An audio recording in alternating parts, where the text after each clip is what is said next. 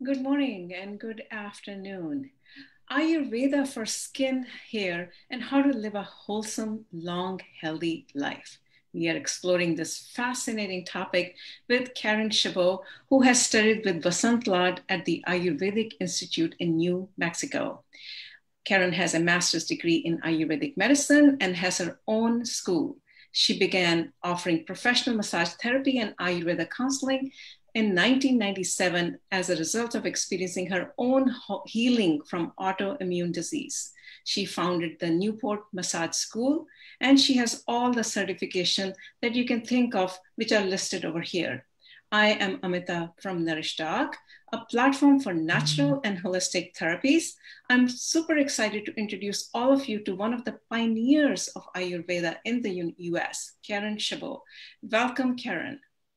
Thank you. It's an honor to be here. Thanks for inviting me. Thank you. So let's just start with the basics of Ayurveda, the science of Ayurveda, and how to live a wholesome, long life. Well, that's a vast topic because science of life basically covers every field of living. And Ayurveda basically is a Sanskrit word meaning span of time, span of lifetime. So Arya meaning span and the actual time frame, which is now and in this time space that we live, and the Veda is wisdom, and it's life's wisdom. So it's inherent in all of us, in our DNA. We all have this knowledge of how to be aligned with nature and the divine laws that exist in the universe. So really Ayurveda is about remembering the wisdom that we were innately born with.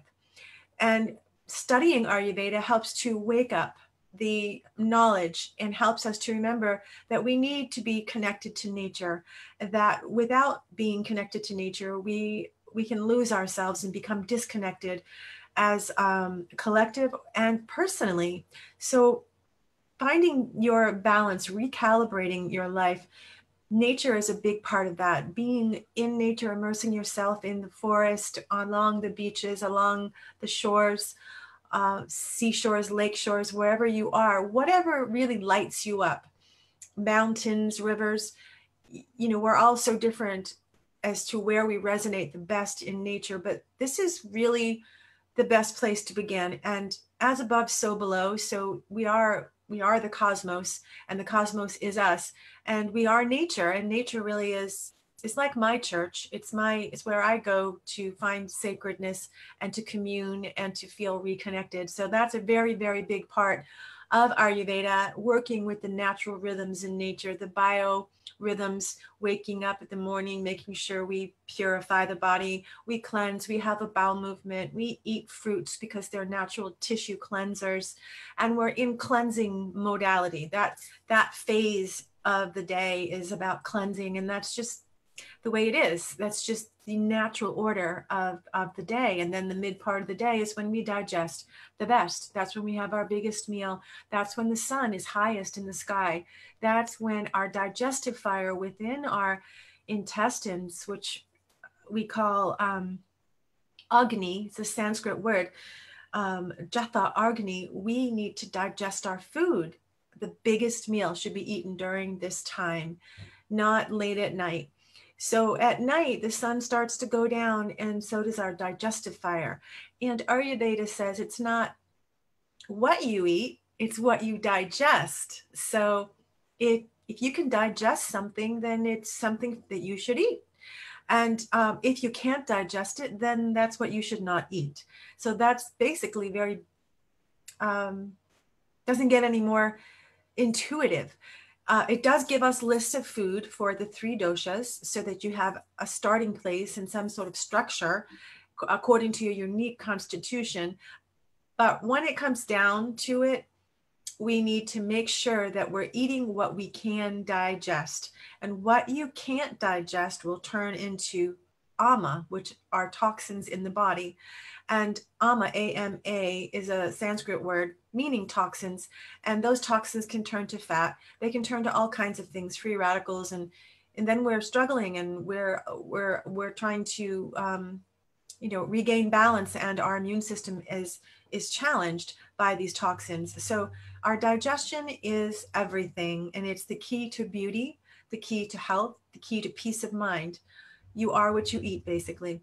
So if you want to have a beautiful exterior, we need to be beautiful on the interior, meaning there can't be putrefaction, there can't be fermentation, there can't be clogged up channels inside the body with ama and toxins from food that maybe your neighbor could digest because he has a really strong agni, but maybe you weren't born with that sort of strong agni, and you were born with maybe an autoimmune disease where you have a gluten sensitivity, for example.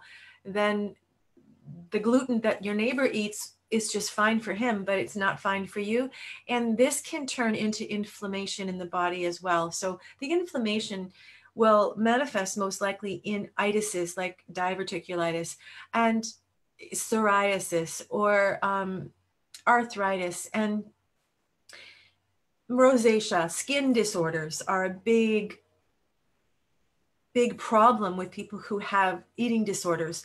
So to have beautiful skin, we need to make sure that we're digesting and eating the right foods for our constitution. And we're all so unique. We were all born with a certain preponderance of the 5 great elements: ether, air, earth, fire, water.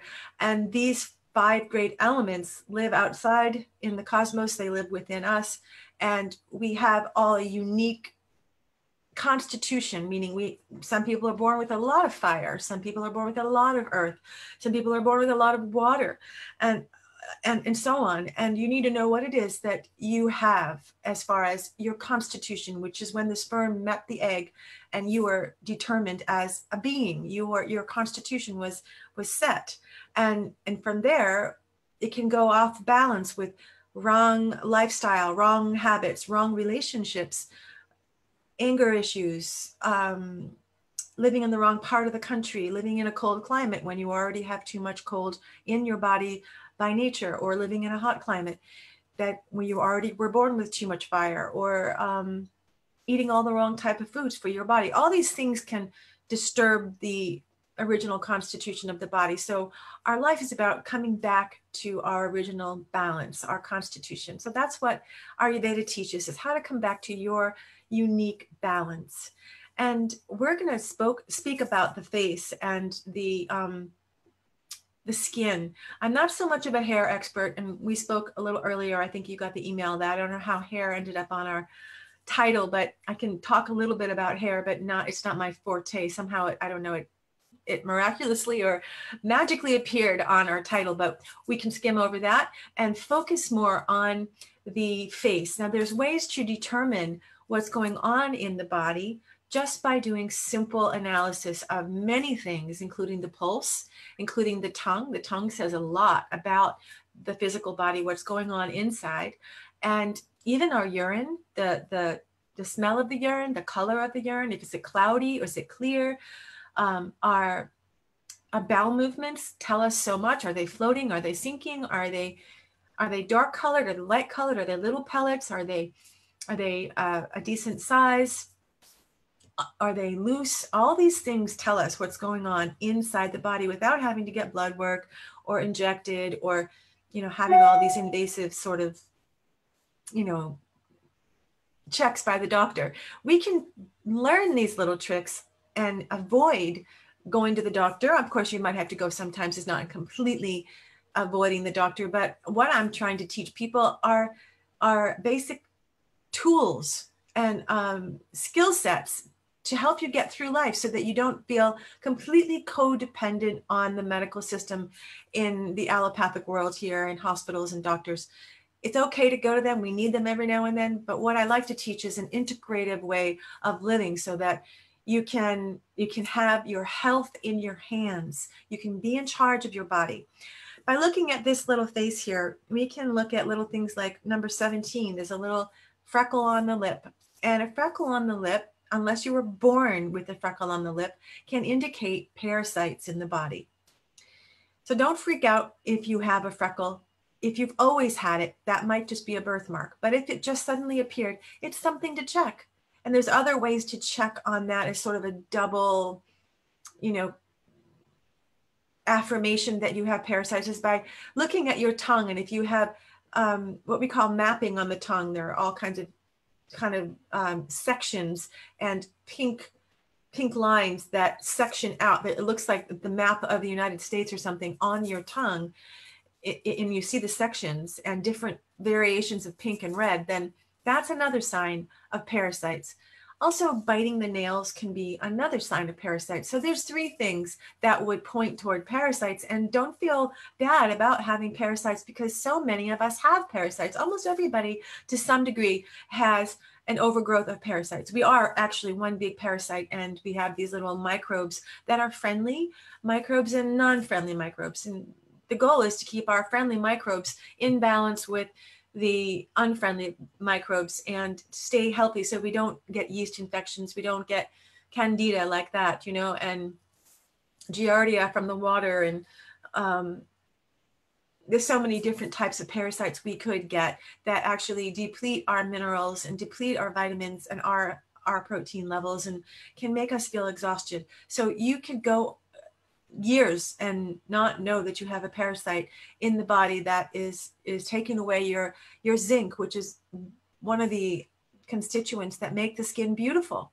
So go on a parasite cleanse. I recommend Dr. Clark, drclark.com, I believe her name is, and she sells a parasite cleanse that's really effective. I've done it, and I recommend everybody do it anyways at the turn of either the spring, when winter goes into spring, and then another time to do it is when we have summer going into fall. These turns of the season are optimum times to do a cleanse, even a parasite cleanse. And then if you look a little further, you can see, as we look at this face, there are, well, let's look at the eyebrows. So when we have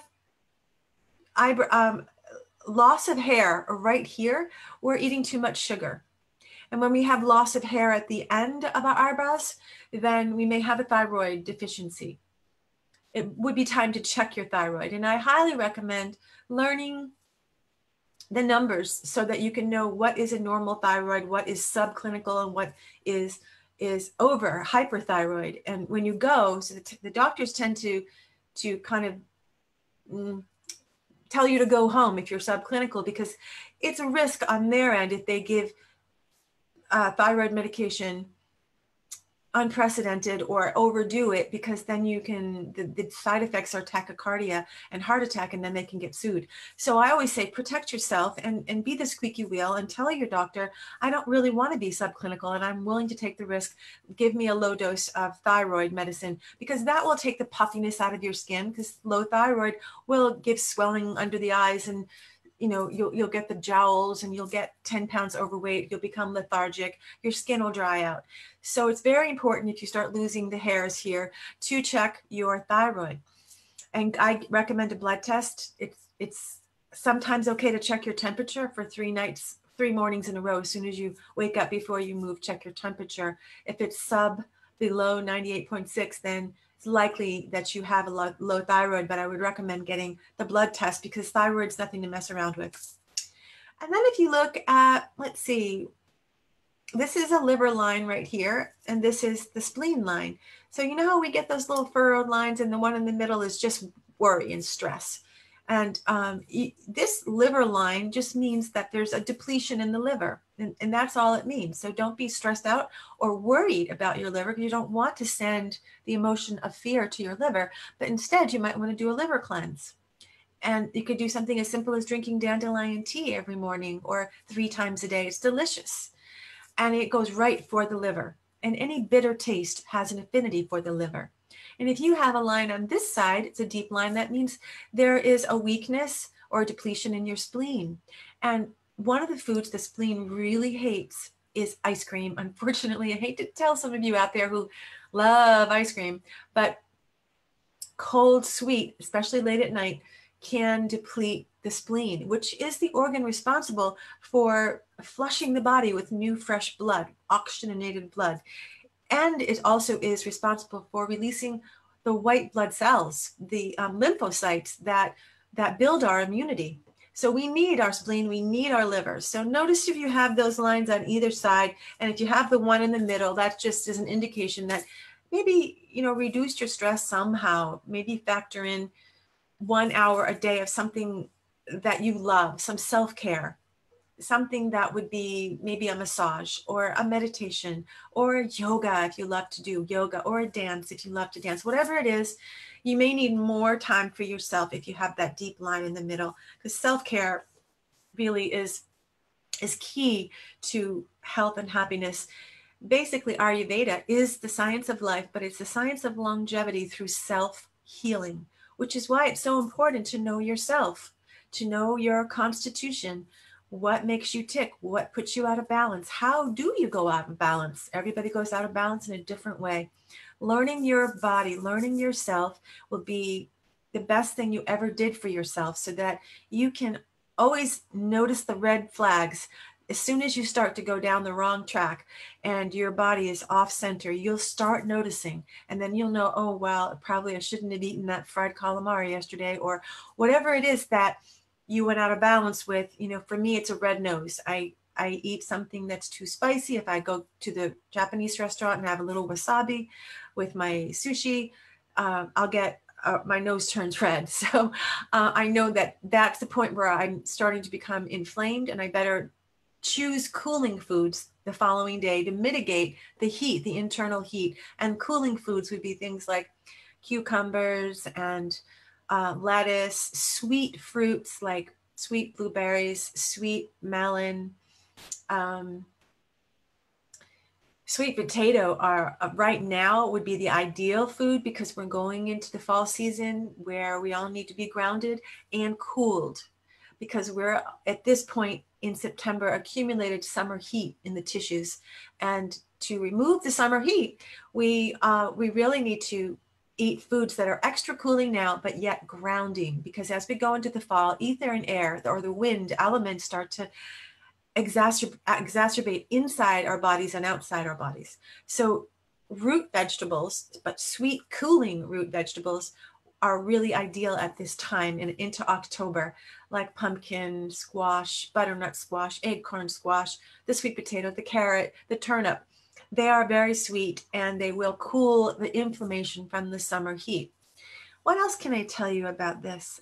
Well, So you have something on a little bit you can touch upon on the scalp and the hair care, if you wanted to touch upon that, or yeah. Oh, this was in my slide, wasn't it? yes, that's why we put it over there. But Okay. Yes, I didn't remember that I put this in. So it was just one slide out of like 60, right? yes, correct. So this one little slide we'll just touch upon quickly. And there's Breer and Garage oil is what I have here. And I recommend Mazda Enterprises. What is it? Okay. Breer and Garage. It's a very unusual name because it's Sanskrit, and I'll spell it out. It's a little bit, from being in my refrigerator, the letters have been, fuzzed up. So it's a BHRINGRAJ. Again, that's BHRINGRAJ. And this is a very special oil for regrowing hair. And so many of us, men and women, have stress, and that causes hair loss, as well as thyroid condition. You can lose hair with that, as well as stressed out kidneys and adrenals. We can lose our hair. And in between seasons, sometimes we lose our hair, we shed.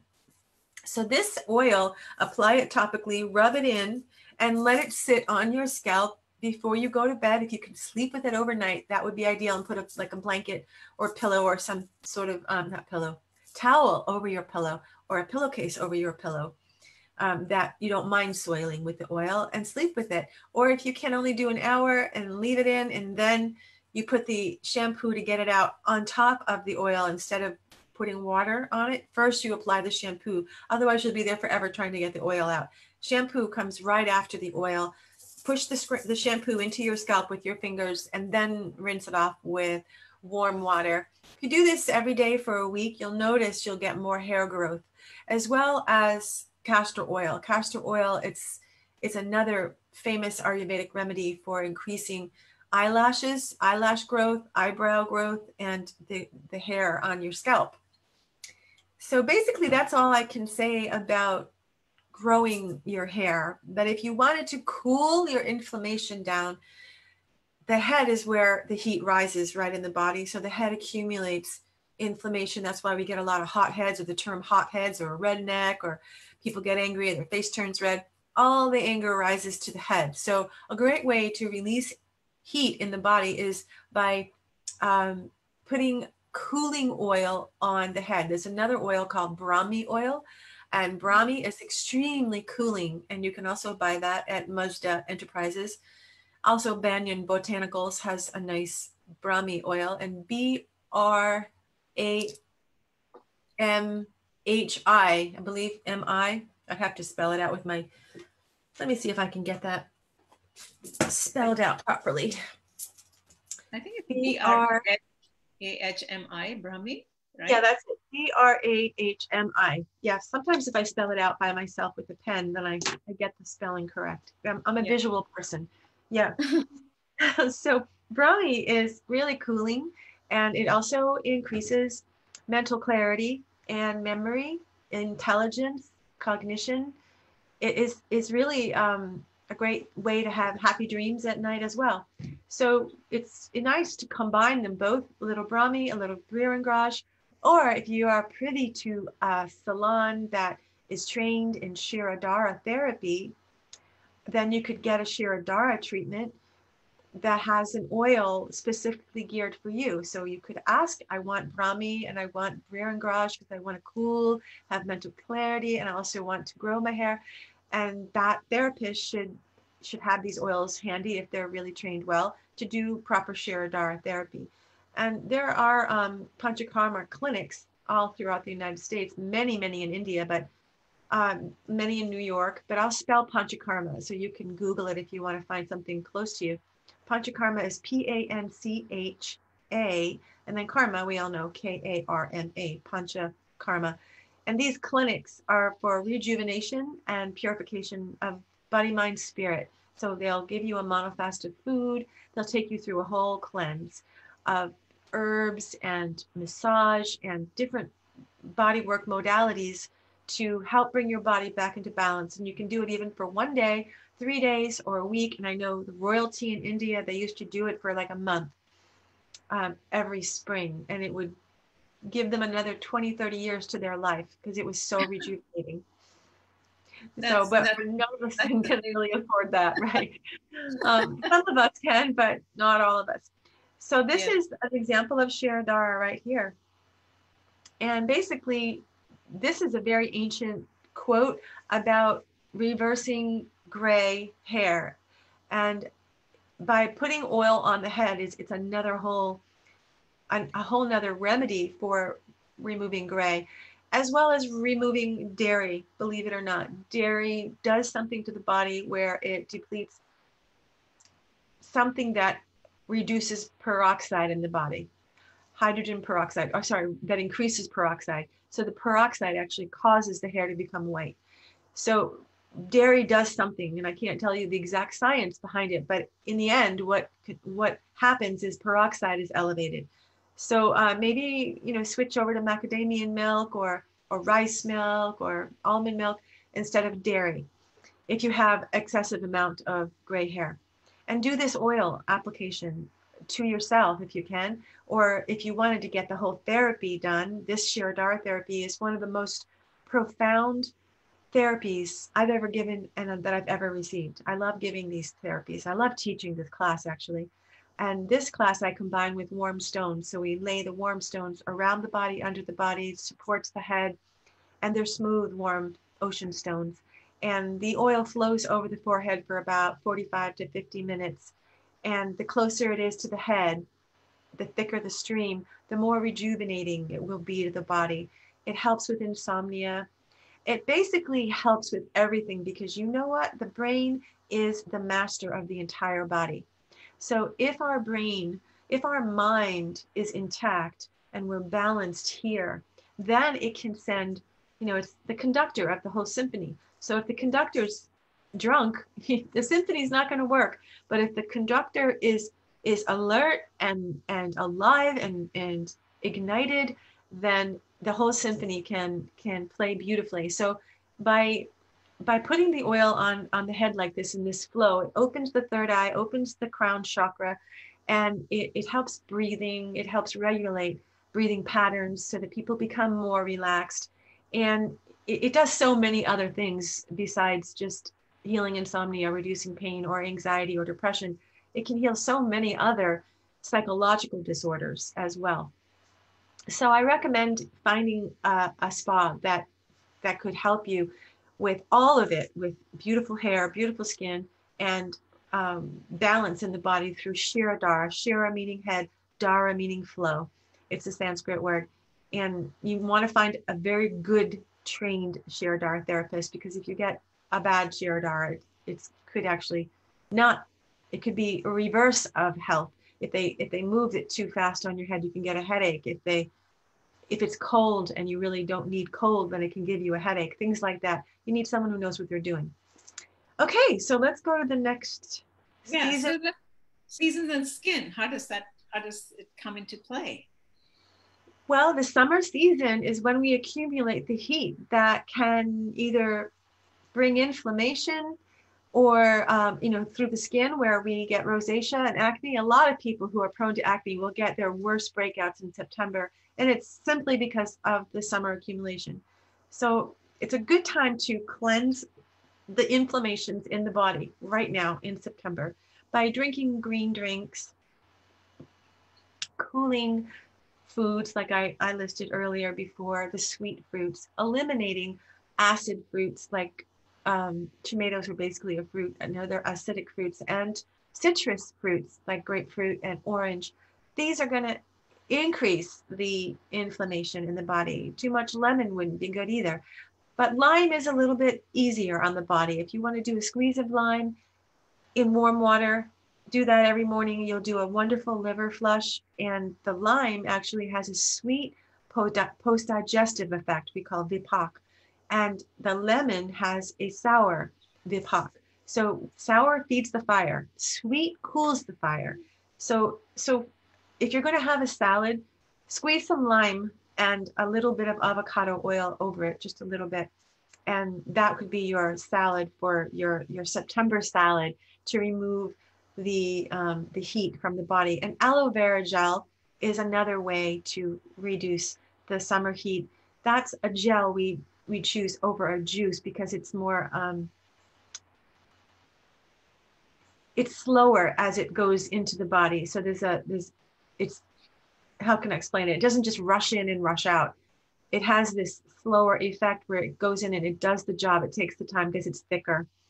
And that is internal. So you would drink a quarter cup 3 times a day if you have some serious inflammation of aloe vera gel, organic, over at Whole Foods or wherever you can get it. And you can get it on Amazon if you're not going out.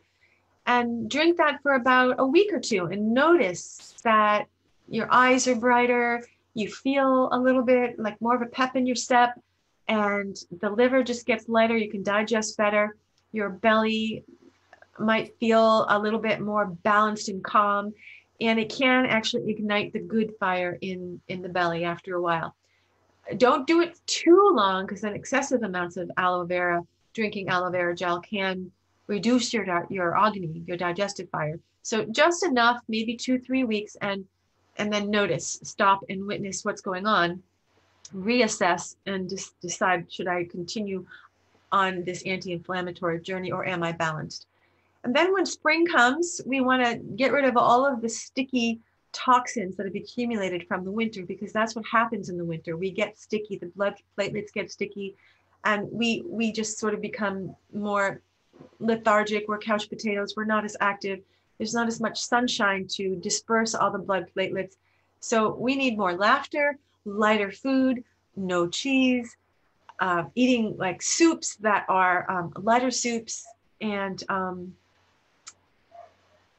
just less oil and less glutinous, sticky foods are best choices in winter so that you don't have to work so hard when it comes to spring to do your cleanse. The springtime is a great time to drink dandelion tea as well, or to consume arugula and the leafy vegetables, maybe steam them lightly. And then the fall is the time where people can get dried out, and we often get dried out from excess heat.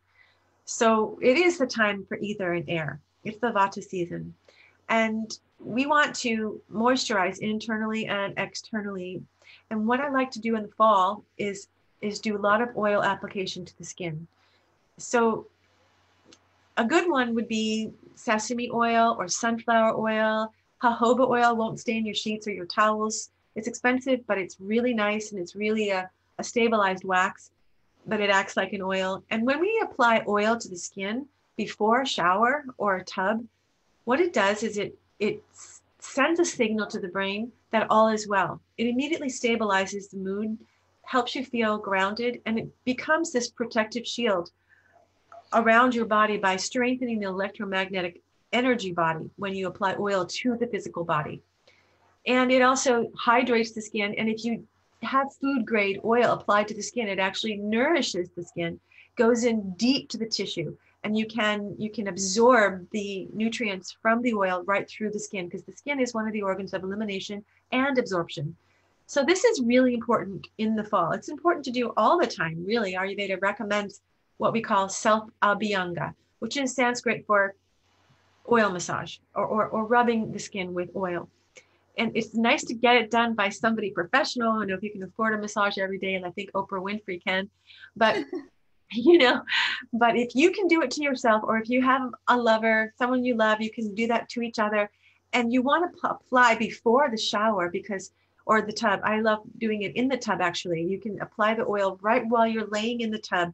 Just rub it on your arms and rub it through the skin, and you can kind of sit in the warm oil and in the water combined, and your skin will rehydrate, and there'll be nourishment there as well, and a sense of grounding, a sense of feeling anchored to the earth. And it gives you strong bones, and it gives you ability to ward off negativity. It's one of the best things if you're going to be in crowds of people and there's going to be a lot of fluorescent lights and negativity.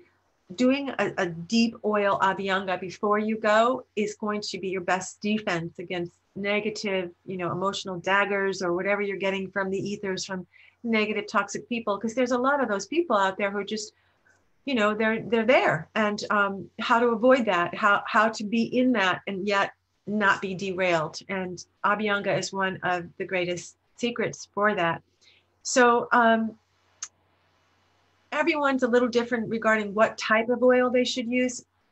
And I'm not going to go into that because that's a big, huge topic. But what I recommend for people in a nutshell is choose an oil that resonates with you. The smell, if you go to Whole Foods and you just want to start smelling the massage oils, there's a list actually. And I think I might even have a list on this PowerPoint of what essential oils are good for you. But I go by intuition. Everybody basically kind of knows what oil is going to be best for them. And you really can't go wrong. It's a very subtle effect. If you choose a wrong oil, it's really not going to do much damage as long as you get some oil on the body. Unless you're choosing some crazy mustard oil that's so heating, then you're going to break out. Just a benign, innocuous oil like sunflower, jojoba, grapeseed, sesame, avocado oil. These oils are very, very neutral. Okay, so moving on. Do I have anything else here? No, I think let's move on to the doshic phase types. We have a lot of interesting things that then we need to bring you back and have group workshops, but these are intro. So let's talk about this. So if you don't know what your Ayurvedic constitution is, you don't know if you're Vata, Pitta, or Kapha, you can kind of look at the face and get an idea. Now, it's just an idea. It's not a full-blown analysis because there's many other factors we have to consider. But this is one way to start accumulating information about yourself. And looking at the nose, for example, she has sort of a deviated septum. And when you're born with a deviated septum, or even just a little crooked nose to the side, angular, maybe with if it has shape that's kind of bumpy or irregular, I'll call it, that is a sign of Vata. So we would just check Vata. There's one in Vata. So you probably have some Vata in you. We have to have all of them actually to survive. But You probably have a little more vata than most because you have the deviated septum or the angular, irregular shaped nose. Now, if you look at her brown eyes, those are not kapha eyes. Those are, smaller, medium brown eyes are very much combination of vata pitta leaning more toward vata. If the nose is long and pointy, it can be vata pitta. If it's not pointy and just long and irregular, it's just vata. If you have a pointy chin, pointy nose, a very angular jaw, sharp penetrating eyes, and your speech is very penetrating, you can be very, very pitta. A lot of fire, and especially if you have rosy cheeks. So yeah, notice that about yourself and see if what color is your skin? Is it rosy? Is it more white? Is it more olive? These are all going to be indications about the dosha that you were born with. What else? So red lips they're another sign of someone who's really fiery. They don't need lipstick. I have friends like this, just bright, naturally red lips. And it also can tell you, a lot about. So the lips here, if you have lines here, these lines we get, the smoker's lines, these are actually signs of a prolapsed uterus or a prolapsed bladder that needs eventually to be lifted back up, and there's surgery for that. But this runs in families. It's very genetic, and you might check with your aunts and grandmother's mother. Have they had any surgeries where they had to lift the bladder? So right in here is all sort of the vagina, and this little crevice here represents the vaginal canal. And let's see what else. Anything here that is broken out, you can know that there's some sort of vaginal infection even. So the mouth represents the vagina, which is why in the Eastern cultures, in Islamic cultures, they always cover because it's very private, right? Now, if you have a little tiny button nose right here, that's kind of squishy and wiggly, this can be an indication of kapha. The little button noses are kapha types. And you can also tell by pushing your nose like this, the texture of your own cervix. I know some doctors who are so skilled, they can tell when a woman is pregnant by just going like this, because the cervix will tighten when they're pregnant and the nose will feel hard right here. You can also see if somebody has hemorrhoids. If you have a big line right down the middle of your nose and two bulbs on either side, this is somebody who has serious hemorrhoid issues. And there's a lot on the face that people don't want anyone to know about, right? It's a little embarrassing to have all this information. You don't want to walk up to people and say, oh, I know this about you and I know that. You just make your own mental notes. If you're a practitioner and a counselor, you'll start to know, because having a prolapsed uterus or bladder or having hemorrhoids are actually vata imbalances. That's when you'll know, well, I'm going to treat this client for vata and pacify the vata condition within her by doing principle of opposites, by hydrating, by relubricating the body, by giving them grounding foods, by reassuring them, because vata becomes very anxious and paranoid, by giving them mantras and positive reinforcement, giving them the whole list of foods that are going to be root vegetables, stews, and unctuous sort of saucy sautés with clarified butters and ghee. These are the foods that will pacify those people who have what I just described here, vata imbalances. But if you have a really little short kapha nose, this is also possible. Not to send fear to anybody, these are all possibilities. So these are just preponderances in the body for what could happen. So it doesn't mean it will happen. If you're doing everything right and you're taking good care, you may not have these things unfold. But if you have a little short nose, it can be colon cancer. Little button nose, you're more prone to getting colon cancer. So you want to make sure you check that. So what else can I tell you here? All right. So let's talk about skin types. Yeah. So vata skin can be flaky, dry, brown spots, tiny little pores, and they tend to wrinkle. And then we have, and this is genetic, very, very genetic too. So it's not just because you're eating too much vata food, then this happens. If you have a genetic predisposition for wrinkly skin, dehydrated skin, small pores with just flakiness and brown coloring, then not just brown spots, but just kind of a brown tone or tinge, then that can be exacerbated if you're also eating and having a lifestyle that irritates vata. So adding too much of ether and air elements, eating windy foods like crunchy potato chips and crunchy and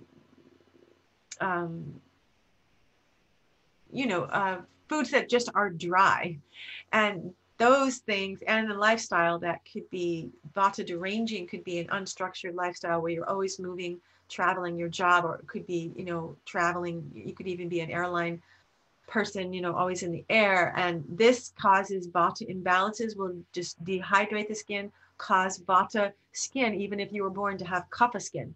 So you want to make sure that your genetics and your lifestyle are aligned up. You don't want a job in the ethers as an airline, what do you call them? Not stewardess anymore, but there's whatever they're called now, that are in the airplanes. That's the most vata provoking job that I know of, that these people struggle with their skin. They can't ever get their skin to be hydrated because every time they go up in the air, they're dehydrated, they come down, and this constant fluctuation of up, down also causes dehydration. So keeping a routine, keeping everything structured, steady, causes beautiful skin, believe it or not. So the pitta skin is going to have little rosy, a red nose, or their ears might be a little rosy, or lips are going to be red. Even their eyes might have, bloodshot, even the lining of the eyes might be more pink than normal. And their tongue will be a little redder than other people's tongues. And they can tend toward rosacea and acne and anything red. And these people will have sensitive skin. They'll tend to have allergies to essential oils or smells, or they're just hypersensitive people. They need to be careful about what they're eating and making sure they're eliminating, because skin is the organ of elimination and absorption. So if people aren't eliminating their bowels every day properly, and Dr. Ladd had a great expression, satisfaction upon evacuation. A lot of us feel like, oh, well, I just went, but they didn't get that feeling of satisfaction, when you go to the bathroom and it's like a complete movement, you feel like, even dogs, when they have a complete movement, they're all like, woohoo, start wagging their tail and they're all happy. And that's the way humans should be. We should have that feeling of satisfaction upon evacuation. If we just have pieces of bowel movements come out of us and it's not that completion feeling, then the toxins will be reabsorbed into the bloodstream and come out through the skin. So, and that can come out in red inflammatory stuff too, or in pustules through kapha skin, where they're, white heads that don't turn red, but they're just these big, there's names for them. I forgot the name, like milia, I think is one of them. And they're just clogging on the face. So the pitta people will have more medium-sized pores, but if we go into kapha, they'll have big pores. They hardly wrinkle. They have more oily skin. They look young, and they basically are ageless. The skin is ageless for kapha people. They look young forever.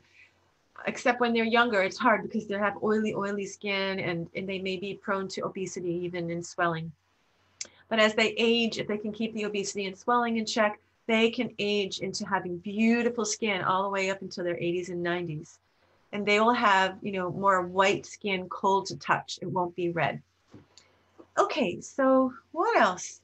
So I think, these are massage oils classification. Maybe you can touch upon it a little bit, or you think which oil, we said that which oil to use is a big topic, but just talk about it.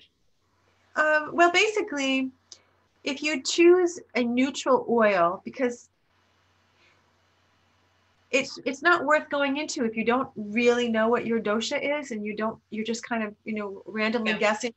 And then you have to kind of seek out an oil that is supposed to be right for your dosha. And So what I teach many different demographics of people who are, highly trained, or right down to those who knew nothing about it. And when I'm talking to people who know nothing about it, the best way, the most practical, helpful information is to teach about oils that are more neutral, because then you can't go wrong. And so I listed those neutral oils, the jojoba, the sesame, the sunflower, you know, um, grapeseed, apricot oil also, and avocado oil. They're very neutral and you can't go wrong. What you can do to make them more doshic specific is add essential oils to them to make it easy. You could add, if you're wanting to reduce inflammation, add essential oil of rose. Or lavender, which is pretty tridoshic. If you want to increase some heat in the body, and you have, you're cold and maybe have initiation going on, you feel ungrounded and you just tend toward being chilly, then you could add amber. The smell of amber is so nice. You could even add rosemary or tulsi. Tulsi is a beautiful smell. It's a holy basil smell. And if you're, and that's also, those are very stimulating as well. And grapefruit, and those will stimulate the skin and even help flush out some fat, adipose tissue, and toxins. There's a whole cellulite oil recipe that I just designed, and I'll be selling it on my website eventually, where you apply it to the skin and it can actually help to melt the fat, because the nature of the oils can really heat the dermal fat right under the dermis of the skin. And if you have vata type of skin and you're wanting to rehydrate and warm up, because vata tends to be cold, then castor oil is one of the thicker oils, and it is one of the most hydrating oils ever. Even black castor oil is just divine. It's luxurious. And lavender oil is basically your tridoshic oil. It goes with every dosha. If you want lavender, it's very calming. And as well as amber is good for vata too. I'm trying to think of another calming oil. It's just not coming to me right now. But I say go to the store and smell, and then which one resonates with you. Choose that one, add it to your oil, and apply that to your skin daily. Okay. So you talked about the oil, apply oil to your daily, every day. This is the daily abhyanga I was talking about, how important it is. Yeah. It just makes you feel better. And if you can't do it to your whole body, do it to your ears and your feet, and even, hands and the wrists, and to sleep. Oil at the top of your head is really helpful. Yes, here's a list. If you want to just quickly go through it, this was for my massage therapy students who really, I had to train them very specifically because they were going to graduate and have to really choose the right oils for their clients. So this was geared for massage therapists, not to general public. That's why I have it in a VPK, you can see. And some of this is strange, the Y's, like there's some distortion. I don't know what that is. I noticed there's some cues thrown in here too. I think in the translation, as I must have sent this to you on an email, there some typos showed up. So there should be pluses and minuses here. Instead, the Y's are here. Pluses and minuses mean it balances or increases or decreases the dosha, but probably not very helpful to see these Y's. I have no idea how the Y's showed up. Okay, no worries. So it's basically Vata, Pitta, and Kapha, and ignore the Y, whoever's watching it right now. Yeah, right? just ignore these Y's. Okay. So these are again list of different oils. I think you talked about quite a few of them. And ignore the Y's, please. Right? Yes. Ignore the Y's. Okay. And again, more list of oils. There's a lot of list of oils, but each thing's going. I have a whole list of oils. And this is now the gratitude from you. Yes, I have to say that Dr. Lad, Vasant Lad at the Ayurvedic Institute, was my greatest teacher in Ayurvedic medicine. Even when I went into my master's program at the Maharishi University, Dr. Lad still he took the cake. So he is one of the leading experts in the country and one of the kindest, most intuitive, most humble, most brilliant men, teachers I've ever met in my life. So I was really lucky to study with him in the front row of his classroom. He's not teaching anymore. I think he's getting up there in age, but I mean, he's teaching, I think, little workshops, but I don't think he's teaching the main program anymore, where it's the whole year program. I think he spends a lot of time in Pune, India, because he has a center there as well. So he's half in Pune, half in the United States. But when I was there in 1997, he was the main teacher, the one and only teacher. And I think it was one of the last years that he did that. So I was really lucky. These other teachers too, I have to thank. Sonia Masako, she's incredible. If you want to Google her, her website is chock full of information about beauty and herbs. She's an herbologist that just will, like no other, basically. She's one of the teachers at my school, actually. And Dr. Nina is also beauty expert, leading beauty expert. And she used a term called just Ayurveda beauty care. I believe that was, if you Google that, you might find her or her name. And Dr. Mishra also talks about transdermal marma therapy. So he's an expert on the marmas in the body, which are the doorways in the body. They're junctions of vata, pitta, and kapha. They're like acupressure points. And he teaches about how to work with the marma points, how to keep them open so more prana, more love, more light, more energy can come into the body when you put essential oils or you wake up the marma points by gently pressing, or even doing energy over them, or even using gemstone therapy over them, or cupping or crystals or things like that.